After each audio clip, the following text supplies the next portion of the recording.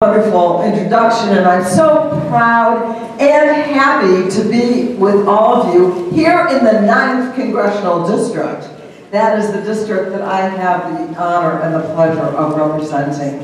I'm so happy to see so many of you, so many dear friends, so many people who have been leaders in the community, who have been elected officials, but all of you who are here tonight on this wonderful and beautiful occasion. What can I say about Bushra? She is the best. We're so proud of her. Didn't she do a great job with the introductions? Wow. Giving us a little background on people too. I think I came up with the one clap thing. I think that's fine. Anyway, I'm pretty sure I did. Here's what I want to say. This is the last day of Passover. And what a wonderful week of celebration that was. Families gathering together. My husband Bob and I, we actually had the pleasure of one in our home and then 2 others with friends. Easter Sunday just passed. And now, of course, we have Ramzaan.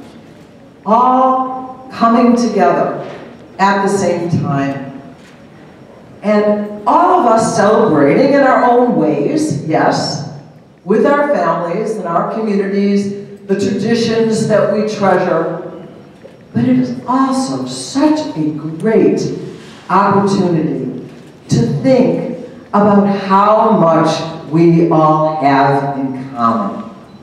How joyful it is that we live together in happiness and peace here in this community, and that is our prayer and should be our prayer for everyone around the world. I just want to tell you a little story. So my friend Ilhan Omar, who is a member of Congress in the House of Representatives in Washington. So Ilhan and I came together because yes, we have seen Islamophobia, there's no question about it. Attacks on Muslims across the world, really. And she and I acknowledge that we have something in common, and that has been the rise in anti-Semitism. But for years, there has actually been a special envoy in the State Department in the United States that tracks and works together to end the prejudice against our Jewish community. But we decided, why don't we do the same for attacking Islamophobia? And sure enough, we came together with a piece of legislation to create a special envoy to attack, to measure, to study Islamophobia and how we can end it. All of us can work together. We can learn from each other. We can have a better world.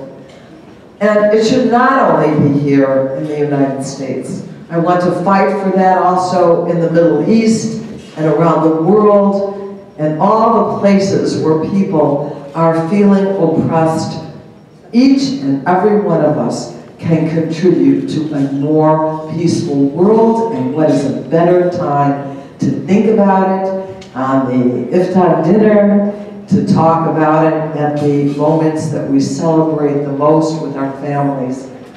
So I am grateful to all of you for what you do, and so honored to be with you tonight. Thank you.